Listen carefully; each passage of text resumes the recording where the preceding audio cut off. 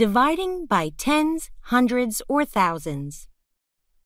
Continuing his work, Jim opened another envelope. The boss attached a note with a check of $36,000.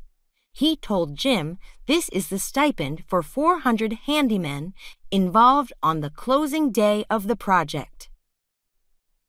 Again, Jim had to calculate the stipend for each handyman by himself. But how should we do the division? 36,000 divided by 400. You may have noticed that 400 is 4 times 100, while 100 is a powered 10. This means we can make use of the technique we used in calculating 60,000 divided by 10 before. We should first find the answer without any trailing zeros. With the basic fact we know, 36 divided by 4 equals 9. Then, by doing subtraction between number of zeros in dividend and divisor, 3 minus 2 equals 1, we may find one more zero follows the quotient 9.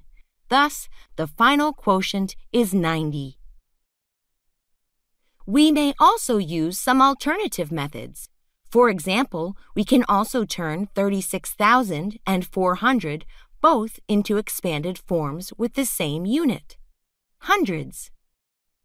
We can say 36,000 is 360 hundreds, and 360 hundreds divided by 4 is 360 divided by 4. The third method is to divide 36,000 twice, since 400 is multiplication of 4 and 100. By taking any method, we can say the stipend is $90 for each handyman involved on the closing day of the project. Hey guys, did you get it?